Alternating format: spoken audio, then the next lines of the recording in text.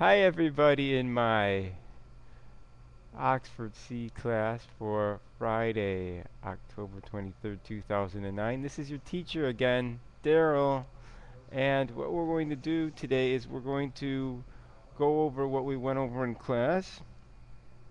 We're going to go over the unit language, right? We're talking about school, right?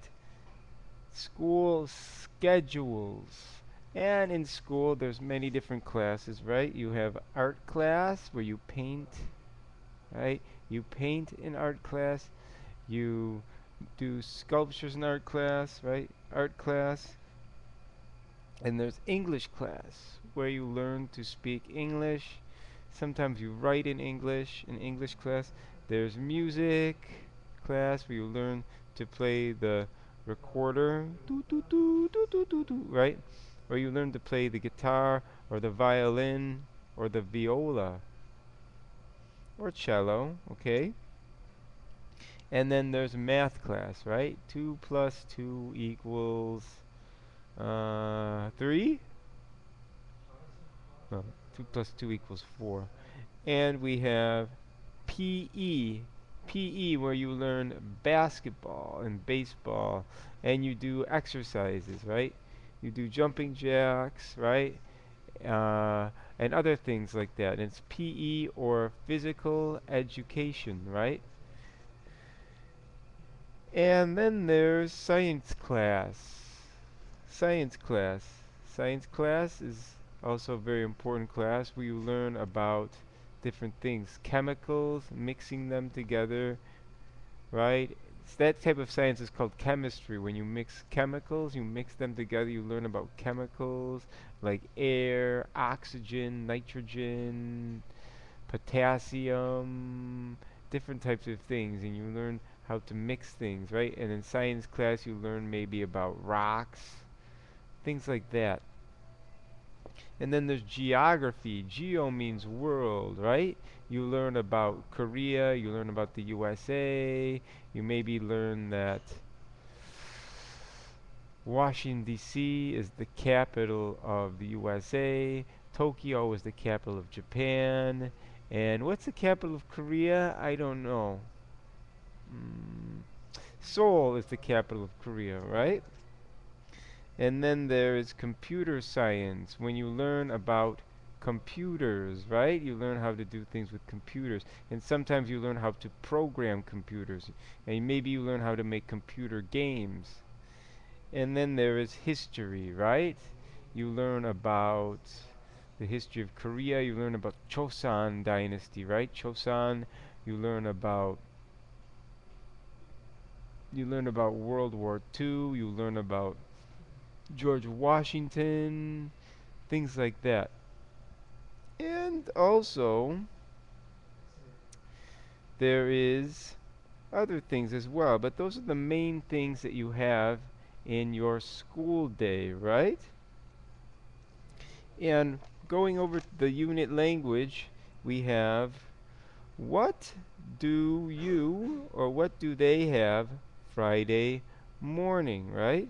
Or they have, or you answer, wait, or we say, what does he have Friday morning? What does she have? Right? Do you, do they, or we even say we, right? Do, right? Do is with you, they, and we, right?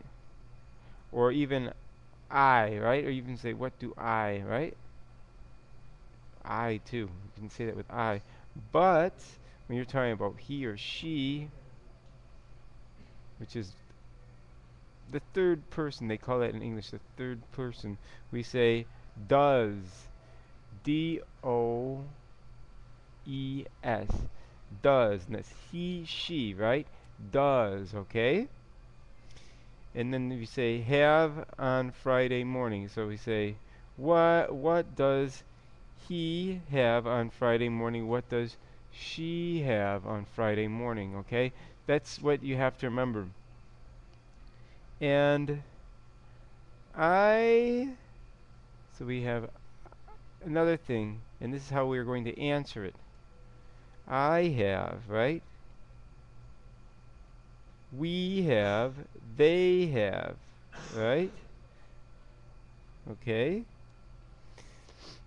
Usually if you ask what do you have, sometimes you can say we have, right? Or I have, right?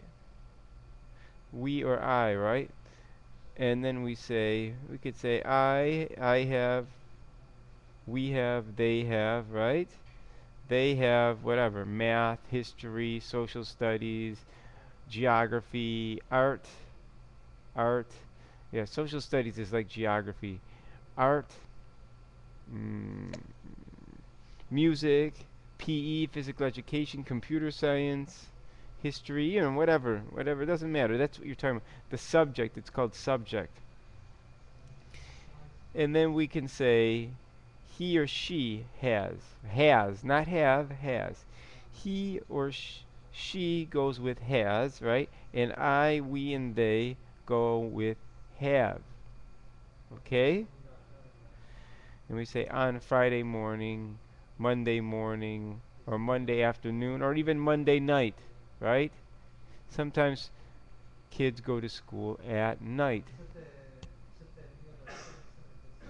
All right? And we have do you or do they have, right?